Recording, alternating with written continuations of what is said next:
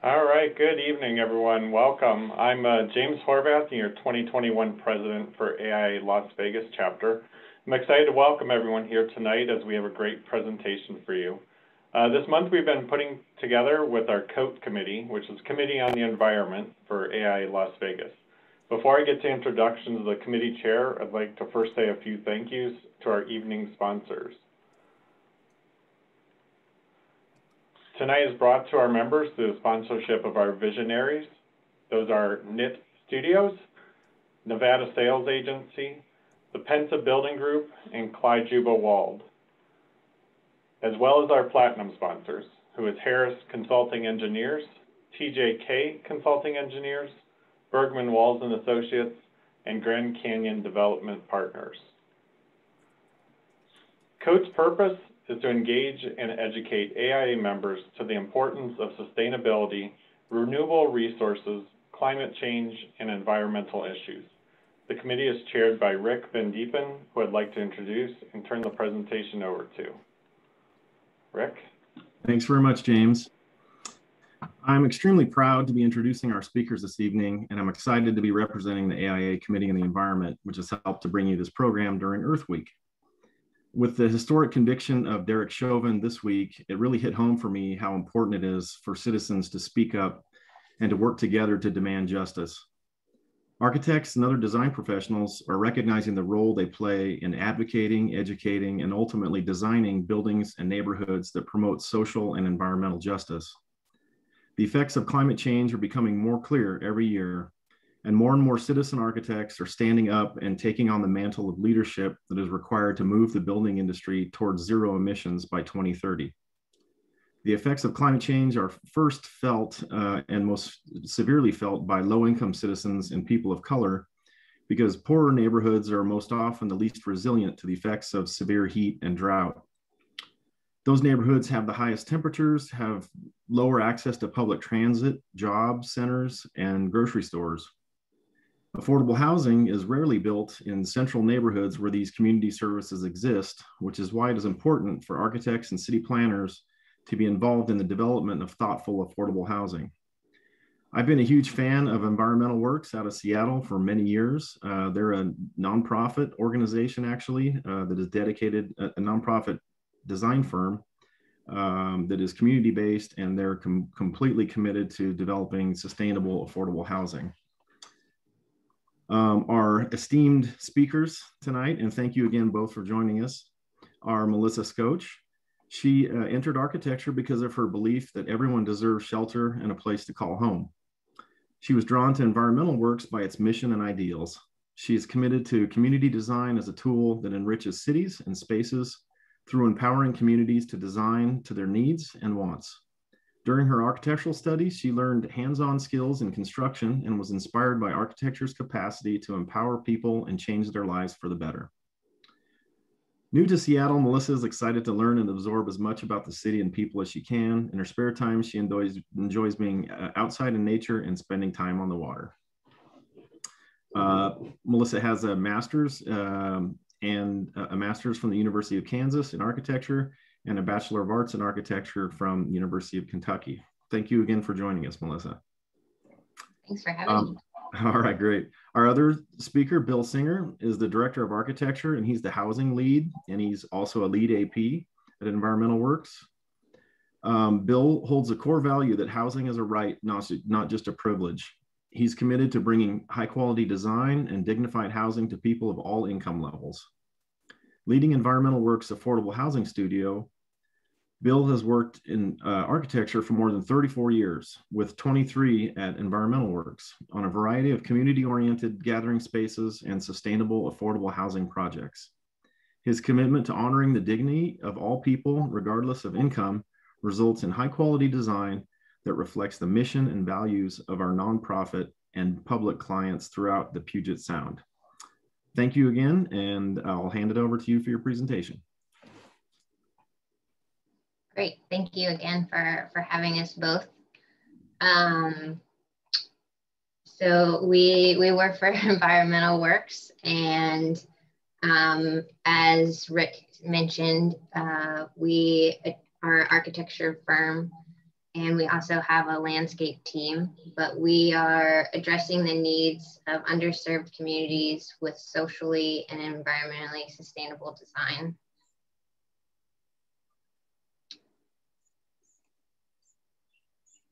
Who we are: a nonprofit community design center empowering Washington's most vulnerable people and communities to create the spaces that need to succeed. We're a 501c3 nonprofit, partnering with other nonprofit organizations, municipality agencies, other underrepresented communities, and others that aren't served by the architecture profession. Those are the clients that we serve. We provide architecture, landscape, and planning services. We are considered a public interest architecture that fully embodies design, placemaking, and community-based design. How we came to be: we started environmental works about 51 years ago on April 22nd, 1970, on Earth Day. And it started out as a grassroots where it was a bunch of groups of students from the University of Washington that were called to action during the keynote speaker in 1978.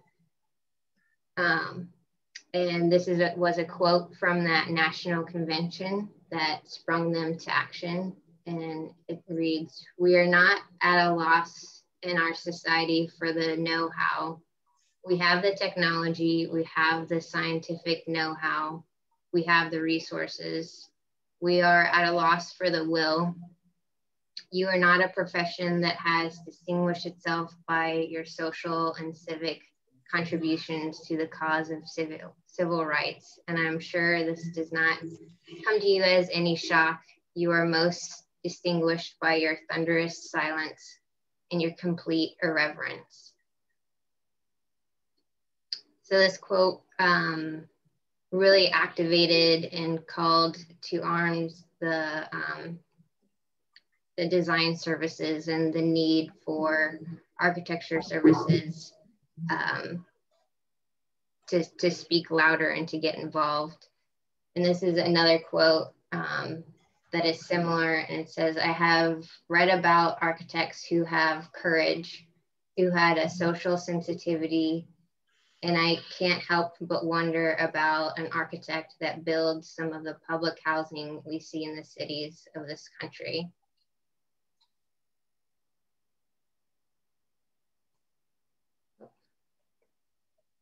Some of the things that we do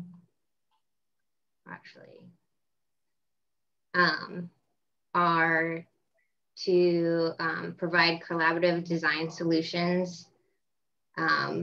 We are an architecture firm with all of the services that are architectural: landscape architecture, accessible, respectful planning, design services, feasibility, pre-development services, proposals, and budgeting for clients that need more guidance. And at the very beginning, we also helped with some grant writing.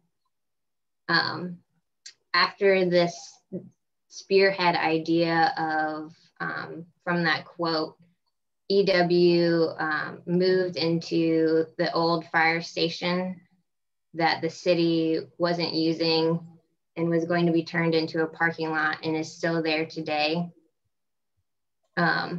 We help nonprofits and community groups make sure their proposals fit into zoning laws and realistic budgets. Some of the first projects that we worked on were working with community groups to design and build school playgrounds, free medical clinics, teaching elementary students about urban environmental issues, We even ran workshops in Fremont where volunteers would come to borrow tools and get help on any other number of community projects around the area. There is even a Fremont sculpture that was spearheaded in the wee hours of the night where there wasn't enough funds or to get it engineered properly, but the community came together and built this aluminum cast sculpture to bring the community and neighborhood together. Some of the studios that we have in our office, we have 4.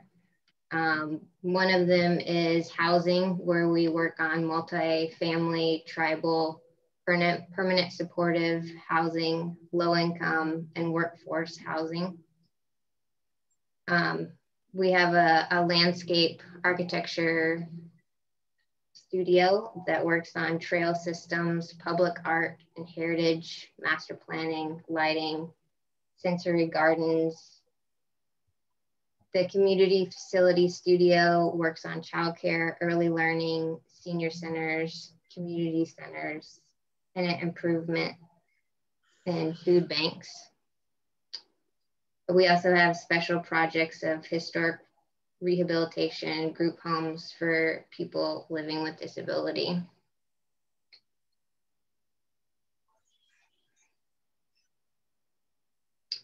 As an office, we do our work, and we do this work because we care about placemaking and the community at large. And as an office, we hold design charrettes, we do check-ins, lessons learned, and have clients and people come in and present what their organization is about and how end users are using the space.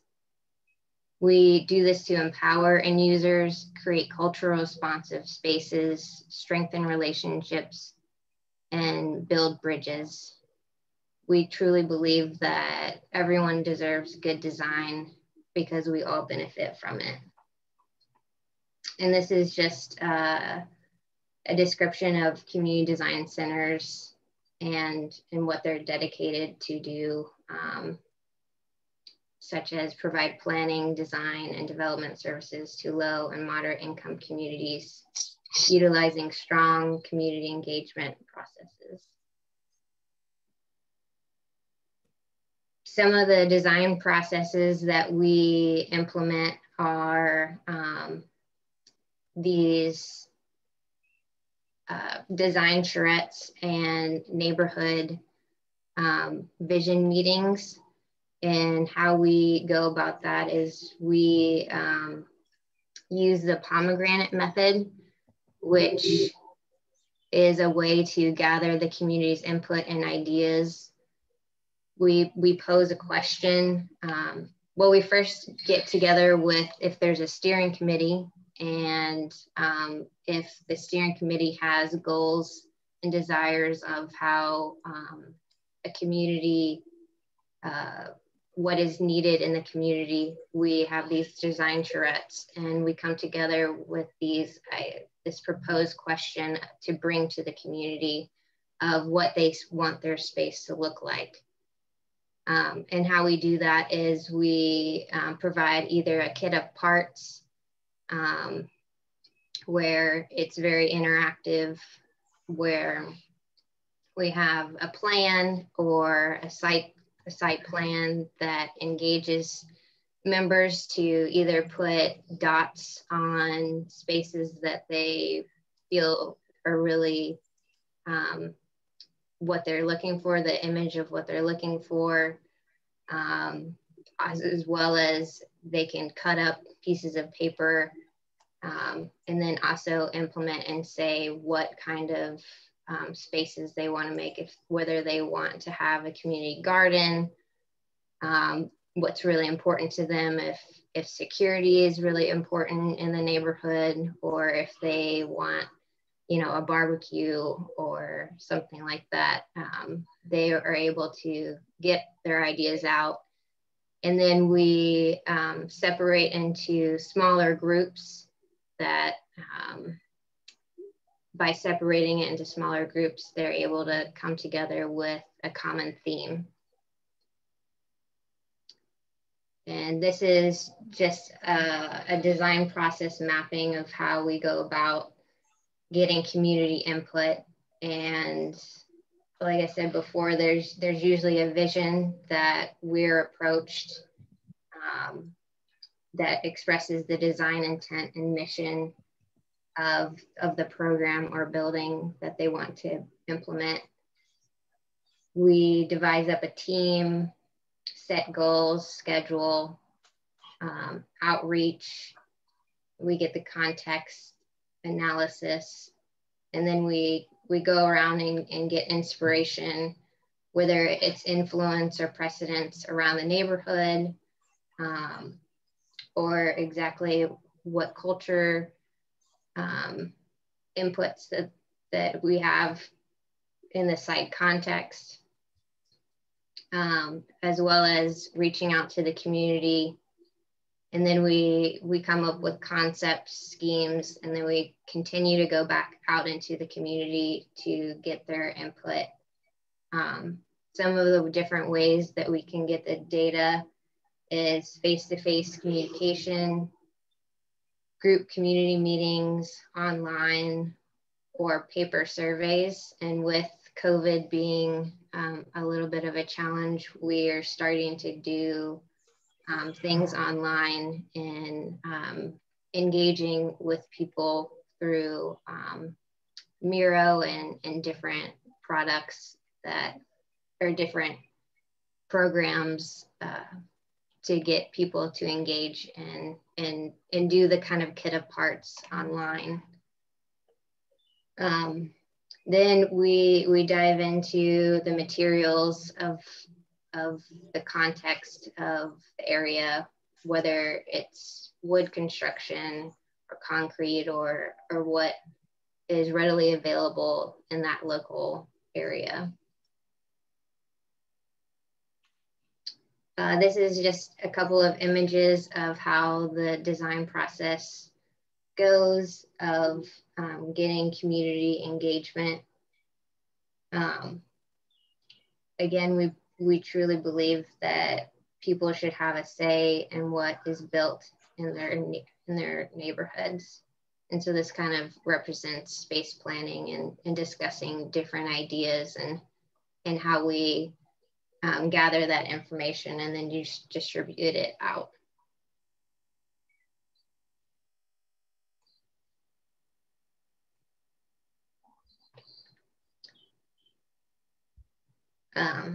So today we're going to be talking about 3 different projects and 3 different case studies.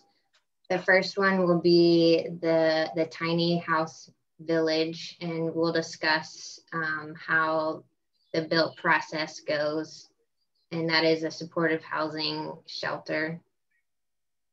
The next would be Place of Hidden Waters, which is tribal housing, and that will dive into the design process that was implemented.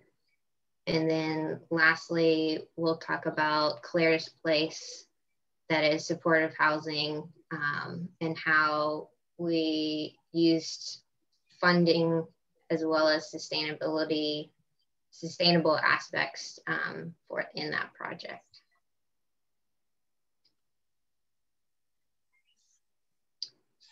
So this is the tiny house village that is distributed all throughout Washington. And this is 100 square feet. And we got approached and developed a handbook with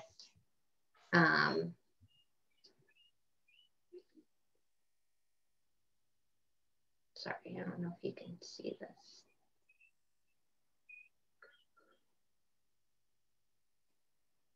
Oops.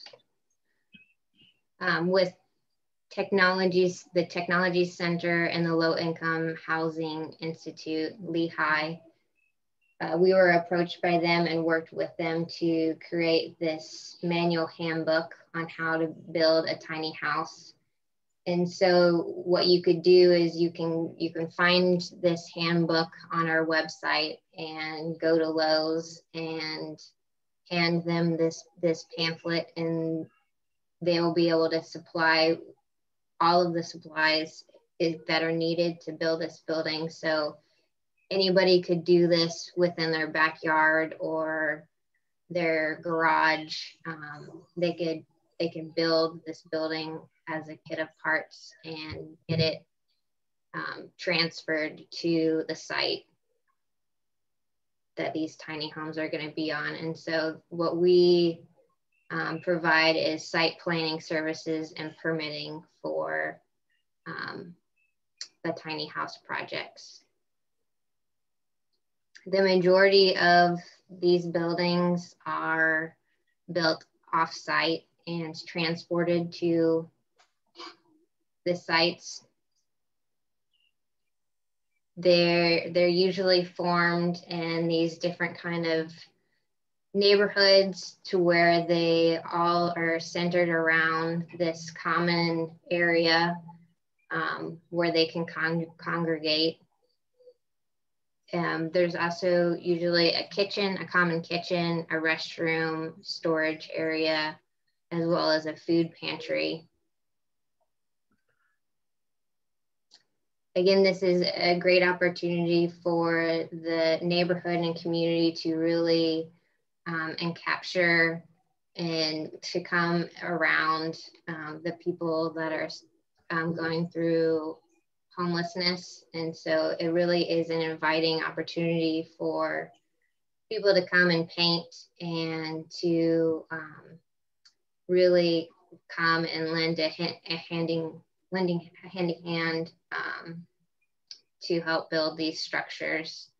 And these are just some of the sponsors that have aided in this effort. And it continues to be done throughout, or currently it's still being done.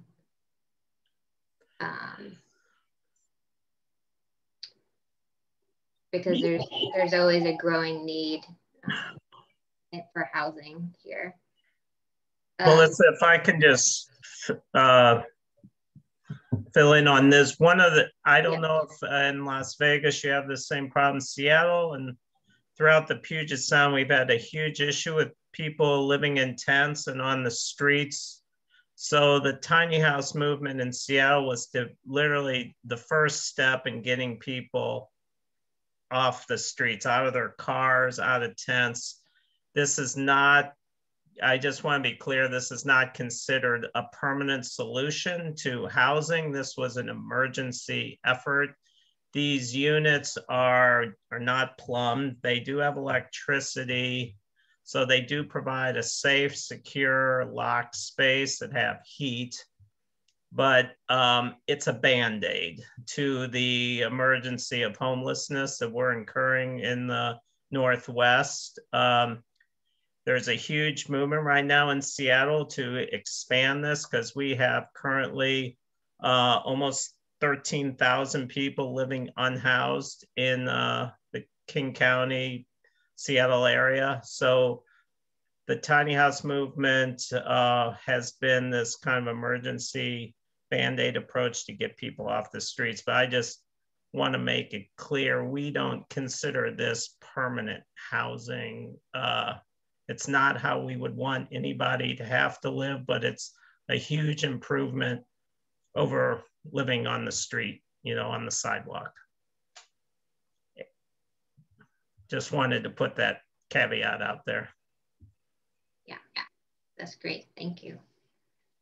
And then in this project, our LEAD as well as SEED, which is a social, economic, environmental design that provides a common standard to guide evaluate, and measure the social, economic, environmental impact of design projects.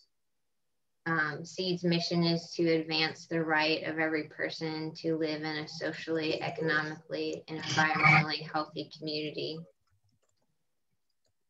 Some of SEED's guiding principles are to advocate for those who have limited voice in public life, build structures for inclusion that engage stakeholders and allow communities to make decisions, promote social equality through discourse that reflects a range of values and social identities, generate ideas that grow from place and build local capacities designed to help conserve resources and minimize waste.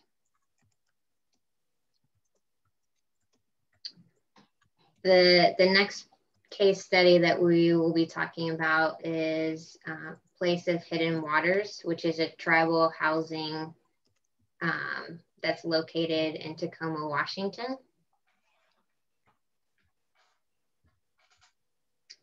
This is a quote from Annette Bryan, which is the executive director of the Puyallup Nation Housing Authority. This project is not only protecting Mother Earth, it is transforming lives. The design encourages community interaction. Our tenets are gardening, cooking, learning, praying, and living in concert together like we have done for generations. This project had 3 phases. They started off with an existing gym, tore down an old group room, and renovated and recladded townhomes, updated the MEP systems, and did the entry porches, as well as added 20 new townhomes. In phase 1, the focus was on geothermal heating wells, and it reached LEED Platinum by doing that. In phase 2, for the townhomes, the investment was to do solar panels on the roofs, and by doing that, the project was net zero in energy. So it was a wash, and proved to be really a well energy efficient aspect to do is to use solar panels. There were also triple glazed windows, structurally insulated panels on the walls and roof, and there was fluid applied. There is a fluid applied air barrier as well. This project went through extensive community design process with workshops with the tribes. The goal of doing this building or having this building was to rebuild the community. The project expresses and responds to the traditions on how previous generations lived and building and how they built from generations. The resident community workshops, the benefit was to make a house a home, to provide a sense of ownership and empowerment, to present ideas that were transformative and provide transformation of the area and the community, companionship. It was also to provide network and support, security and safety, building support and trust with the larger community. The owner-developer challenges, there are budget constraints as well as time constraints, fear of resident expectations being too high, and conflicting needs of owner or residents.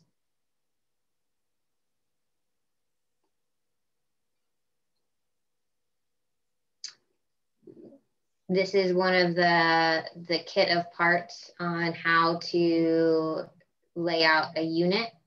And so we provided them a plan as well as these sticky kits or parts where they can lay out their residential space or their housing of how they want the kitchen to be, as well as the living room and dining area, and exactly how they want their space to flow. This is representing some of the traditional ways of building, and the Puyallup tribe was designing shed style frame housing and receiving light from above, and that, as well as providing access to light and to nature. And so by using that was a way to respond to how the tribe has built in previous generations. Yeah, if I could just step in there too on what we're showing here is the traditional Coast Salish longhouse on the right, and the way it was organized traditionally was the center space was communal space, and then the side spaces were kind of more private family spaces. So we kind of took that longhouse idea and kind of reorganized that in a modern way, but kept the same kind of communal center space where all the apartments kind of focused in a gathering space in the middle, and then the private residential spaces were on the side. So we kind of took the concept of the longhouse and gave it this modern interpretation, but kind of still integrated the same social connections of the traditional design. Thanks.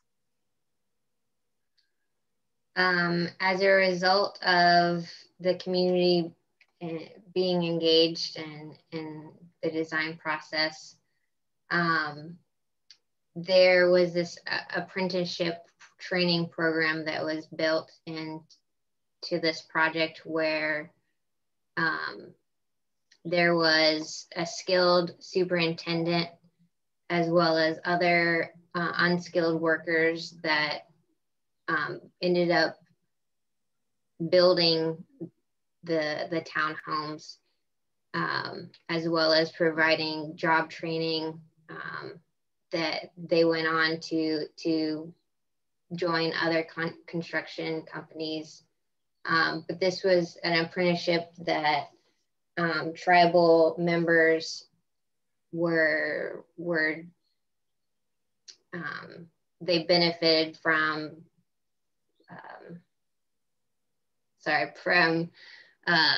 for getting this job training and this opportunity to really construct the homes as well as design the homes as well.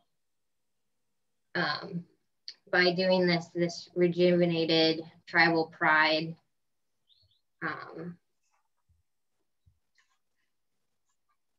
so did you have anything to add to that portion?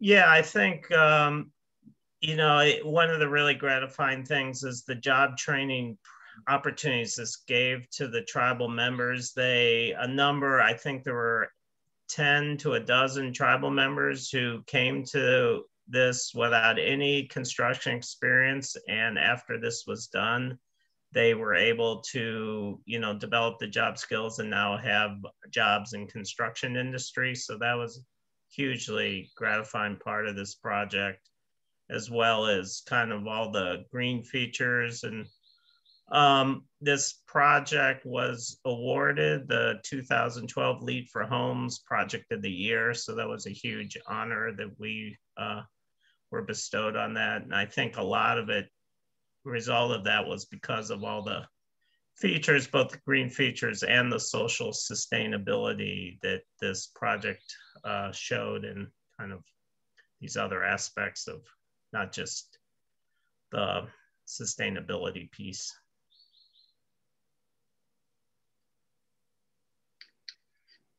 These are just some of the images of the results of the community design process and how they wanted to have their kitchen and living room access to the outdoors and providing open spaces.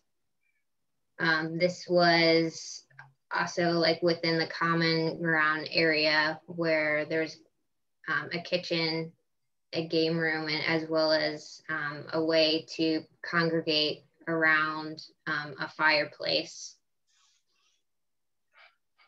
And one of the, on that, the interior, like this tribe and then general in the Pacific Northwest, cedar is kind of a sacred material. So we used it judiciously, but places where it really had an impact on the residents. So this is kind of the main gathering place in the community room, and it's kind of lined in cedar to really connect, again, the residents, the tribal members to their traditional roots.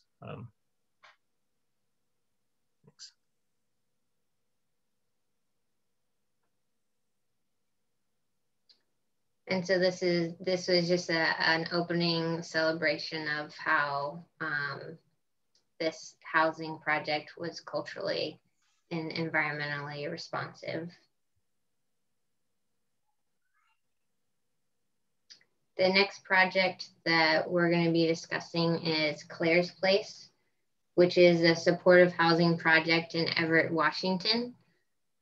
This project houses 25 units, 10 that are 1 bedroom. 65, sorry. Yeah, 65 units and then 10 that are 1 bedroom, yeah. These house chronically homeless individuals that had been on chemically dependency, mental illness, and disabilities.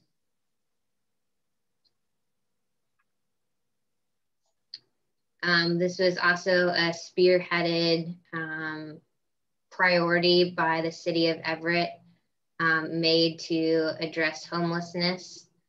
There is an initiative developed named Safe Streets Plan, and this was to get people off the streets. This was their understanding of seeing how taxpayer dollars were going to emergencies, hospital visits, jail visits, as well as police encounters. And this was a way to help people and take those resources and apply them into housing and supply services to keep people off the streets. And so this is providing housing first and then addressing the other issues following.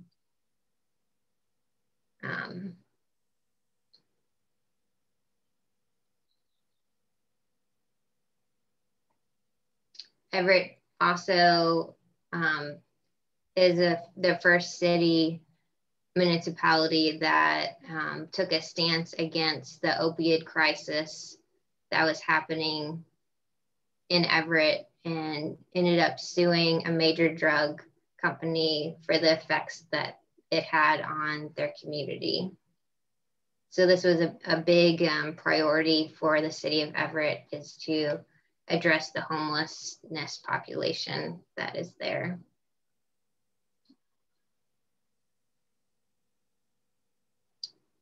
This is the site off of Evergreen Way up in Everett, and it is right across the street from the fire department training facility, as well as single family residential area.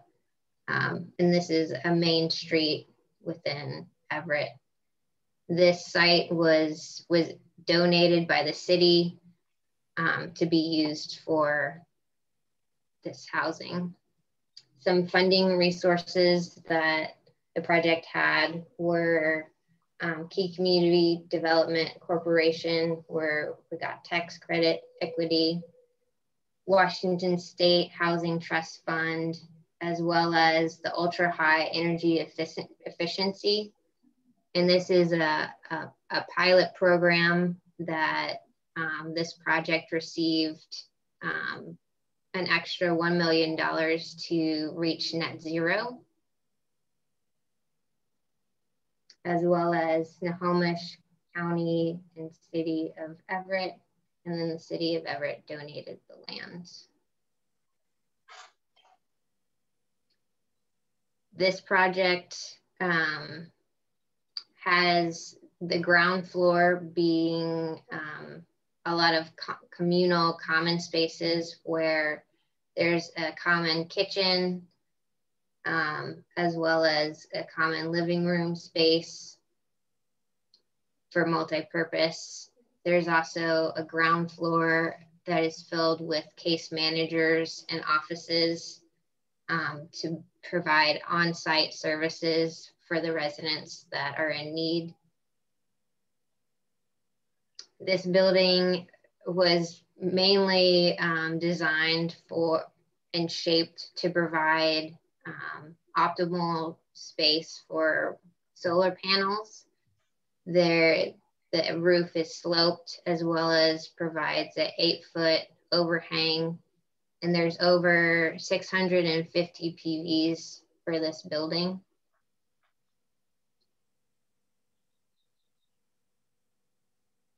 Here are just some examples of the unit kitchens, as well as the ADA accessible shower.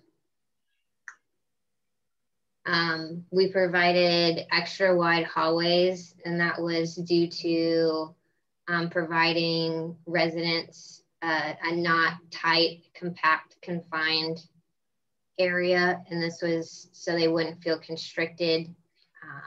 This also provided natural light, daylight at the end of all the hallways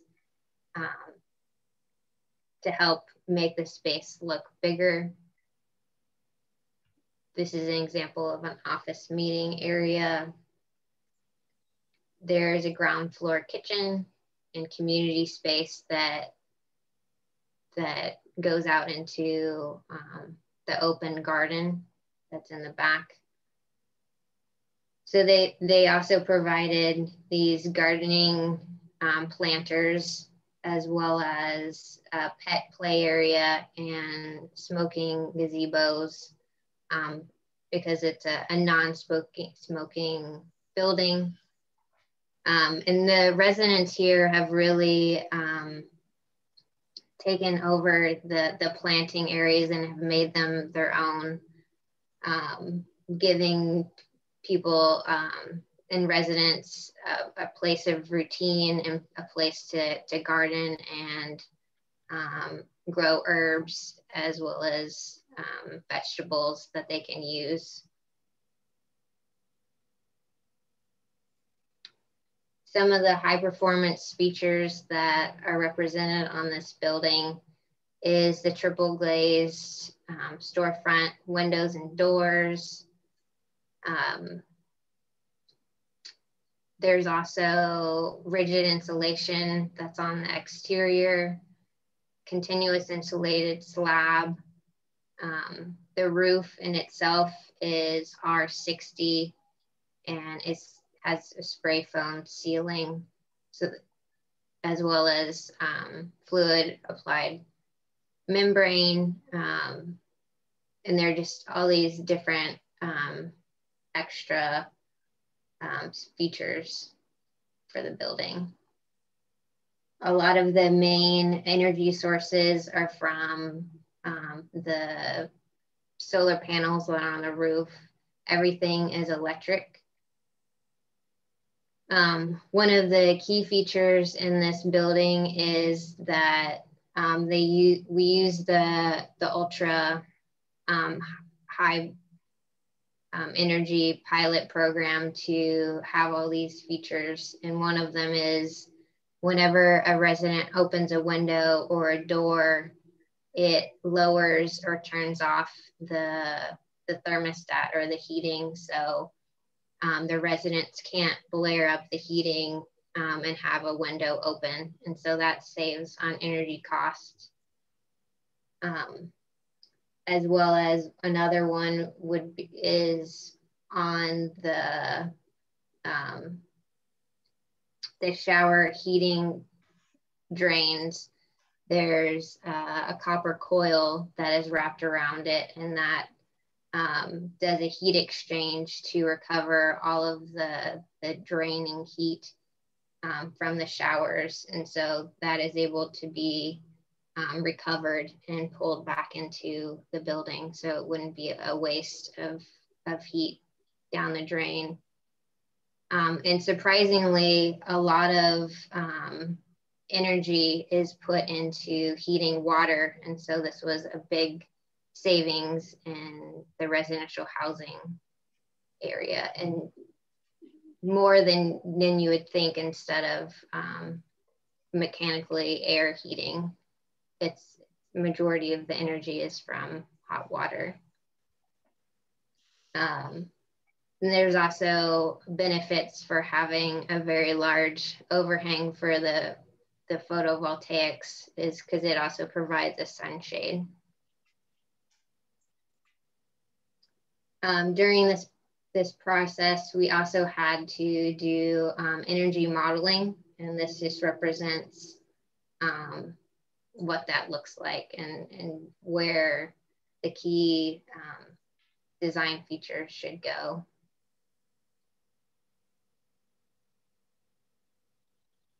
Some of the behavior modifications that we had to implement, because if the residents here were just able to live how they want to live, we wouldn't reach the net zero mark. And so some behaviors that they had to change were to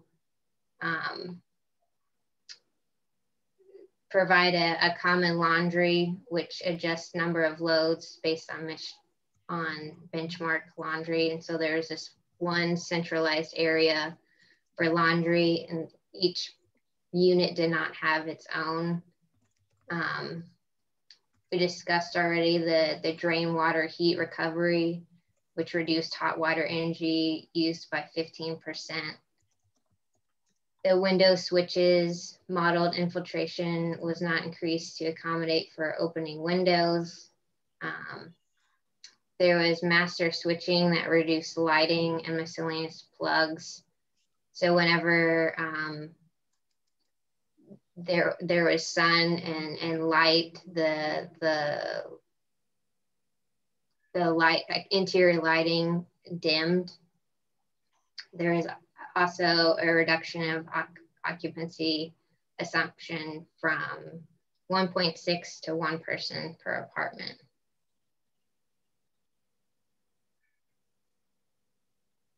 Some lessons learned that we implemented are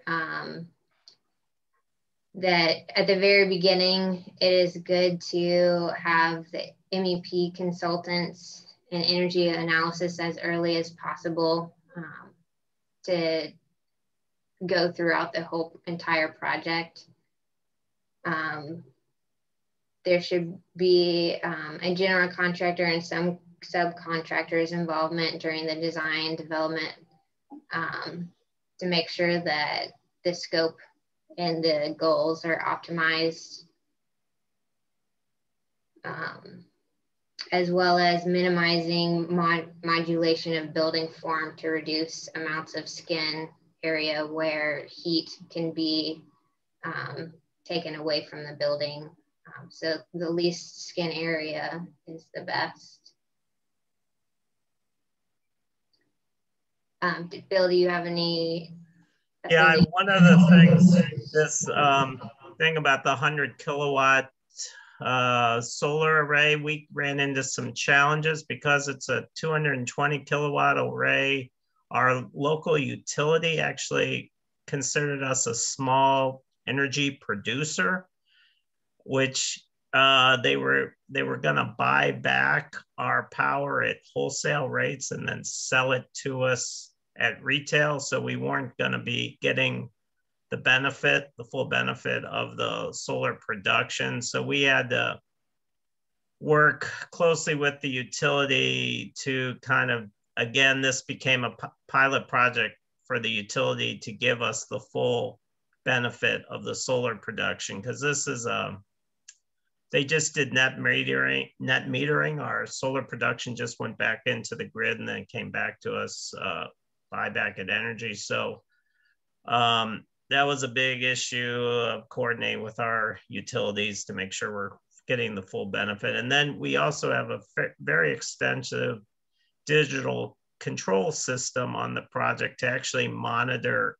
energy use. And we're now a year and a half into occupancy, and it's they've been using the digital controls to be able to identify potential residents who are, you know, using excessive amounts of hot water or energy, and they can spot those things fairly quickly and address them so, you know, they aren't losing lots of dollars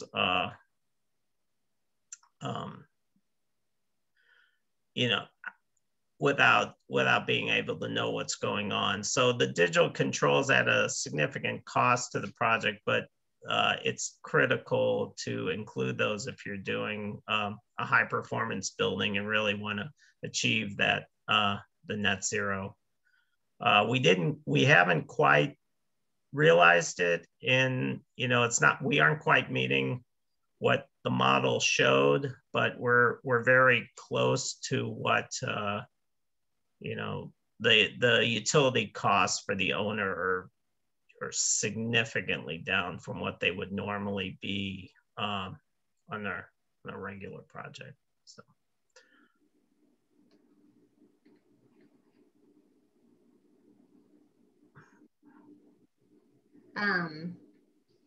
So some ways that Environmental Works has provided social change is to be involved in co-development, be a part of a city planning board, continue to be in relationship with clients that have been along with us this whole time, networking with other community design centers, neighborhood associations, as well as Environmental Works was one of the founding members of Housing Development Consortium, which is a group of city organizations, housing authorities, contractors, developers, bankers, social or financial advisors, brokers. This is a whole group of people that come together to talk about issues and provide advocacy for neighborhoods and communities throughout King County to meet the housing needs. And so even though we're architects and landscape architects, there are ways to get involved in reform planning and be involved in co-development and what exactly is going on within our community at large, and as well as neighborhood communities. We talked about numerous different sustainable aspects to our projects, but the main sustainable things are that there's a need for durability. There's a need for exterior and heating systems that provide a reduced maintenance and heating costs. We create low-cost buildings that don't look cheap. There's also the use of using durable products that are local, providing efficient space layouts, addressing or implementing low flow fixtures, operable windows, using photovoltaics to create more efficient design. And by doing all of these different things, more money can be spent to provide more housing instead of maintaining those buildings. there's always a desire to have community involvement and optimize limited resources that these projects have. So that is one side of sustainability, and the other side of sustainability is more so people driven, and by providing local economies, whether it's human, material, or natural. It's surrounding the community and empowering them to be a part of their built environment and putting the design in their hands. And that's by carefully adapting the building to honor a site's natural and cultural conditions and providing community ownership to where they're creating the spaces that they're using. And by doing that, they will take care of those spaces. And these places are sustaining of the soul. They're spaces that are welcoming. They can call home. They are needed, and they provide a safe and functional space that could last generations, and be a part of the family of the community. So that the work is not done yet, and as Environmental Works sprung up from an idea,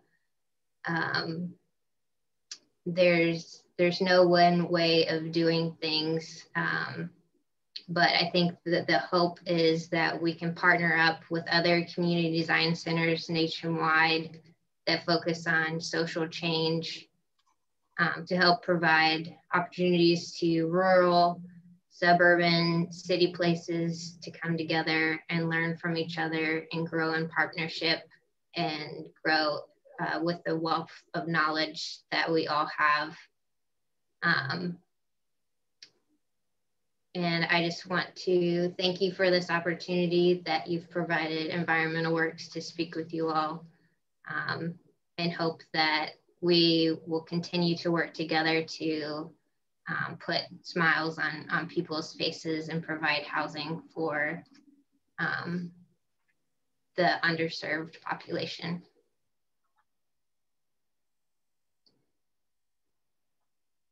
Do you have anything to add, Bill?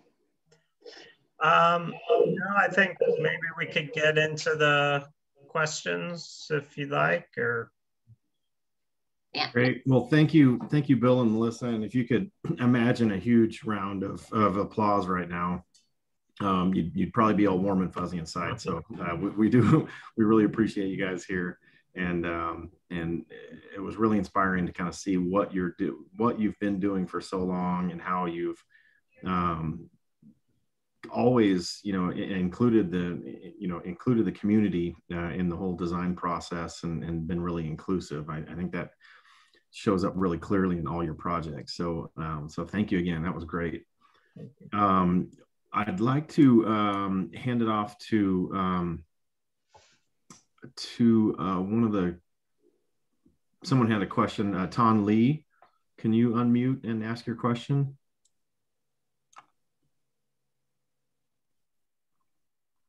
If you're still there. Ton, you can unmute your line. Hi, sorry. I'm trying to figure out things.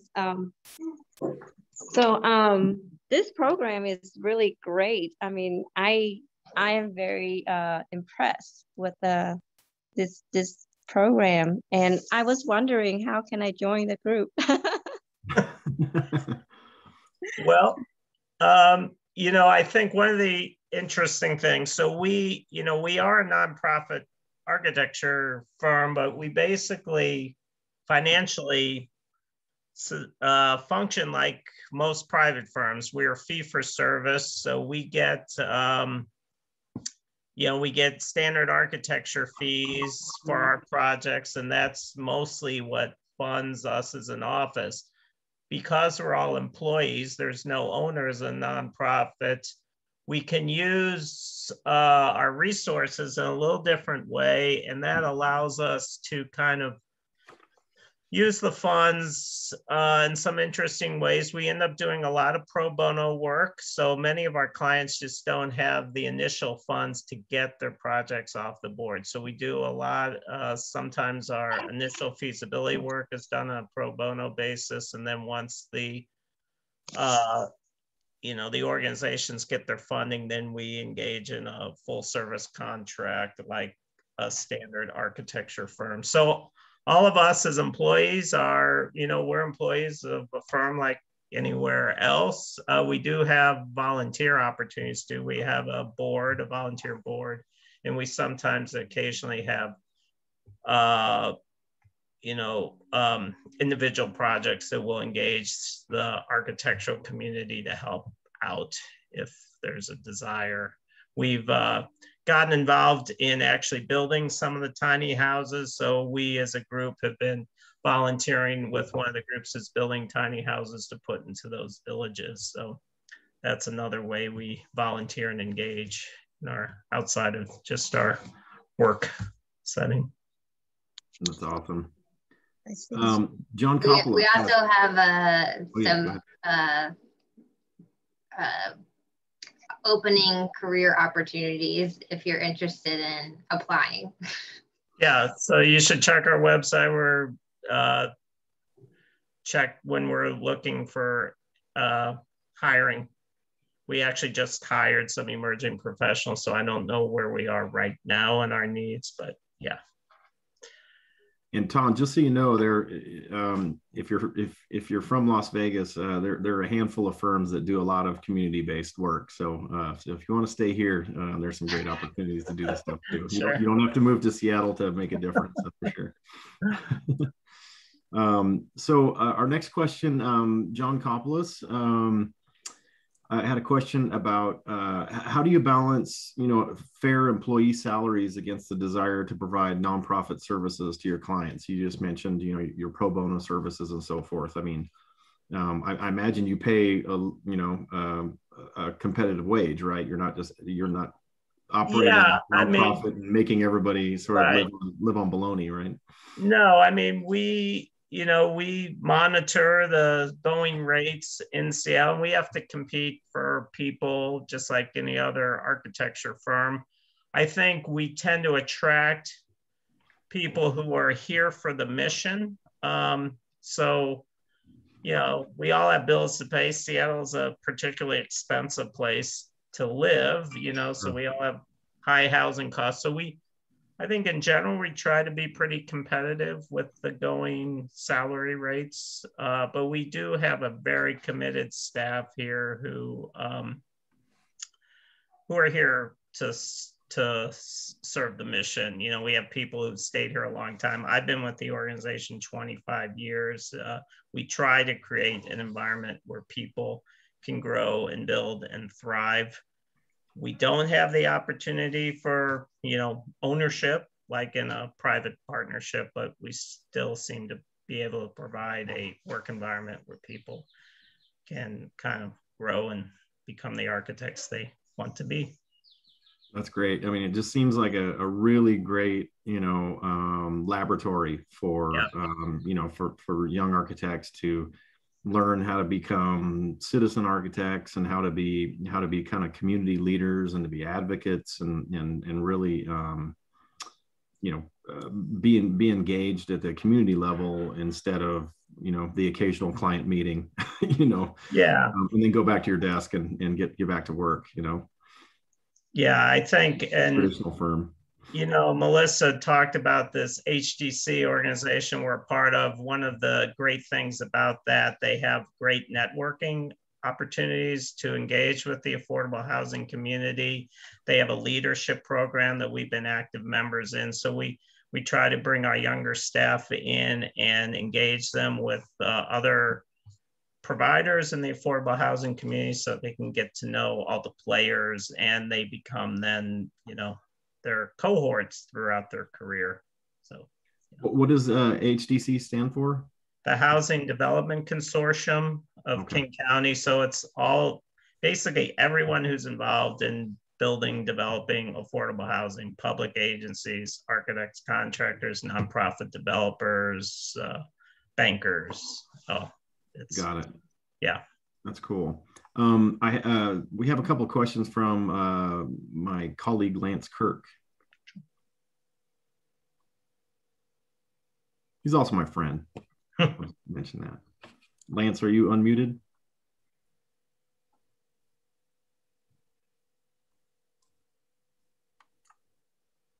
Or can we unmute Lance? Well, he should be able to mute your line. There you go. There we go. Can you guys hear me? Yeah, there you go. All right, thank you. So yes, thank you, Melissa and Bill, for the presentation.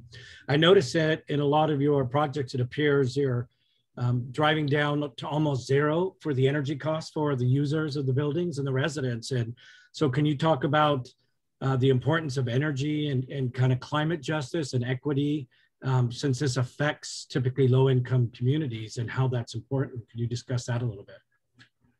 Sure, and we do have the luxury here in the Northwest that you don't have. We don't typically in our housing provide air conditioning. So that's a huge, you know, obviously energy user that that we don't have to deal with here. We basically are just dealing with heating.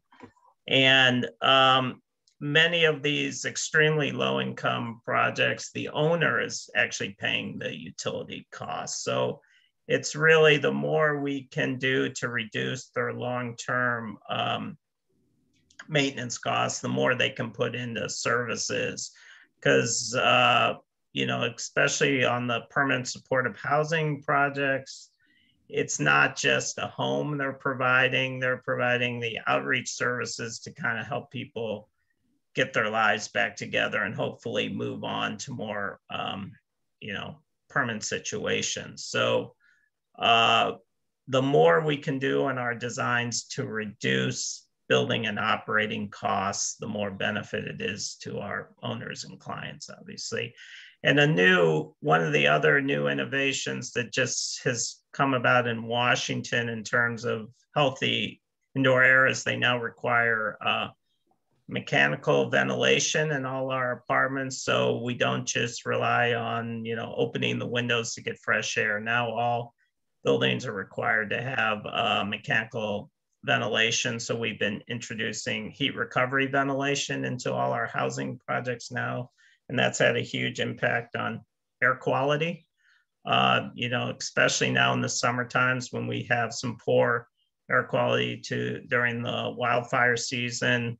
People don't want to open their windows because it can be pretty nasty out. So the HRV systems really help in that. You had another question, Lance? Sure, thank you. So how do you guys address, when you're in your community workshops, how do you address like conflicting ideas or solutions? Like when you have two opposing approaches, what kind of, how do you guys work through those in community? Or those personalities, you know, yeah, that just won't, you know, aren't as collaborative as their neighbors, you know? Yeah. Well, it's an interest, you know, we have been trained, Melissa, actually, I should probably let you answer this. We've been trained in this community engagement process called the pomegranate method, which really has developed to kind of address those issues about how to hear everyone's voice. So we have a system where we go around the room, everyone gets a voice, we kind of gather that information, and then the top ideas kind of rise to the surface, and then we go through another round where we really kind of build consensus. So it's a way to give everyone a voice their opinions, but then the best ideas kind of rise to the surface. I don't know, Melissa, do you want to, is there anything to add? Yeah, no, I agree with that. And with having a pointed question or during the whole design process, you don't kind of just say, hey, design this for us. Or it's a very pointed question of how, like, what is important.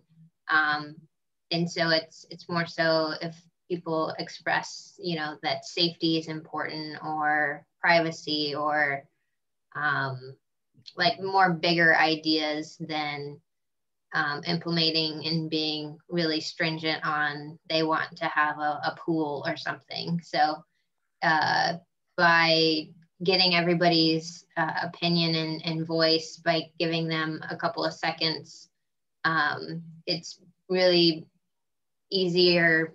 It's good to be able to moderate those people that seem to speak or have a louder voice. And so this makes it to where every person gets to speak and gets their ideas heard. And then as we gather that information, then certain common themes usually come up, and that's usually how you can go back through the group and they can put a check on the ideas. So there isn't one person that speaks louder than everybody else. Well, thank you. If I could also add, you know, a lot of these projects are controversial. They aren't initially community supported, as I should say, especially kind of the supportive housing or housing for the homeless. So the community engagement process, what we found is really, it takes time, but we found over time the community, if they get listened to, if they feel like their voices are being heard, a project that could start off controversial becomes accepted and embraced in the community. Sometimes we have groups who fight these projects from the beginning, and then at the end they're coming in and volunteering and, you know, teaching the kids to read or something. It's an amazing transformation we see that happens sometimes in a neighborhood over time with these projects. And that's really one of the gratifying pieces of this work too, is how sometimes many times the neighborhood ends up embracing these projects into their community. Yeah, it turns into a yes in my backyard instead of a no. Exactly. That's pretty awesome. Yeah. Alexia, you have a question? Are you unmuted? Go for it. Yes, can you hear me? Yep. I was wondering if you could talk a little bit about the process you go through to set the energy or environmental goals for your projects. Do you work with the, you know, as a part of the community process, you work with the owner? And also I was curious for the tiny house project that you presented first, how did you achieve LEED? Because I don't remember if you said how big those tiny houses were. If you can talk a little bit about that. Yeah. You know, our energy goals are many times they're driven by owner. You know, we have a lot of expertise, as we've told you, about LEED and net zero, and many times it's the owner. We engage with owners who want to achieve higher than, you know, code standards. In the state of Washington, to get funding, we have to meet a higher standard than our energy code. It's called the ESDS system. So every publicly funding housing project already has a higher bar than kind of code standard, but then occasionally we have projects that really want to push the envelope, like the Claire's Place project we showed you, and also the Place of Hidden Waters. And those, you know, those were driven many parts by the owner, and we actively engage with them and work with them to, you know, meet those goals. We engage with an energy consultant early on. We put together a team that's skilled in high performance buildings and kind of work in concert with them. Part of the choices that are made are done during that workshop charrette process, because, you know, we do have limited budgets even on some of these high performance building, and trade-offs have to be made. So there's an active engagement process that happens during that. And we use the energy modeling process a lot to kind of do those trade-offs, evaluate the cost-benefit analysis, the life cycle costs, and determine which most bang for the buck kind of thing. Great. Alexia, did you have any more questions? Thank you. Oh, the tiny house lead? Oh, yeah, the tiny house did not meet any lead thing. One of the interesting pieces of the tiny houses is they are designed, they are 8 by 12, it's the footprint. So they are below the threshold of requiring a building permit. And that was a choice that was made to make them easily built, permit or not permitted and brought on site. So, you know, those are kind of minimally insulated, but they're so small. Basically, they're heated with a light bulb, if you will. So, yeah. That's cool. Yeah.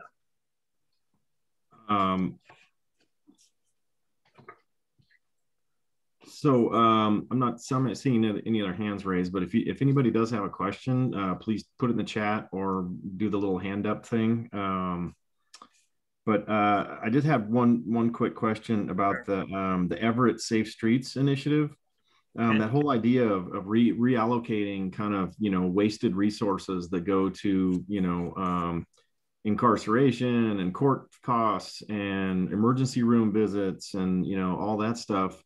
You know, which is I think I've read like sometimes twice as much as it would cost to just, you know, pay someone to have a permanent house and basically eliminate all those problems, you know, where they have outstanding, you know, citations that they can't pay, and, you know, and things like that. Can you kind of talk a little bit about that, and also let us know if you guys get involved in that level of advocacy, you know? Yeah, you know, we're fortunate to be in Seattle, which has really been at the forefront of this kind of housing first model. There's an organization called DSC, the Downtown Emergency Service Center, and they basically did the first housing first building. It's now almost 20 years old. And yes, they did, and they do a lot of research, and they were finding the costs in, you know, emergency room visits and jail time was just, you know, costing the city a lot of money. And so the idea is you don't, you know, you build the housing, you get the people in the housing, you don't, and then you address the chemical dependency, substance abuse, mental health issues, because people can't really address those things till they have a safe home to live in. And Seattle's really been at the forefront of that. We have a number of nonprofit housing providers who really understand the housing first model, permanent supportive housing, and provide, you know, high quality services to their residents to kind of get their lives back together. And we've been fortunate to work with a number of those organizations. It's amazing the work they're doing. Yeah, that's one of the real pleasures of this work, is the groups we get to work with. No kidding, that's awesome. Well, I think that's it, James. If I'll just hand it back to you. Does that sound good? Sure, sounds good. All right, thank Carlos, you again. if I can get the screen. So wanted to thank everyone. I wanted to especially thank Melissa Schoch and Bill Singer for participating tonight. It was a great presentation. It was great discussion afterwards. Again, I'd like to thank Rick and all of the COAT committee. Please go and follow us on Instagram, Twitter, and LinkedIn. We've actually started to do some updates there, and so you'll see some new things and some changes that have come about. Also on your screen, we have Carlos's email, so if anyone has any additional questions or if there's further interest in joining the COAT committee, go ahead and email Carlos and we'll get you in touch with Rick and the rest of the committee members. I want to thank everyone for their attendance tonight and look forward to seeing some of you in person next month at our 47th annual AIA Las Vegas Golf Tournament at the TPC Summerlin. Thank you, everyone, and have a good evening. Thanks again, Bill and Melissa. You guys are awesome.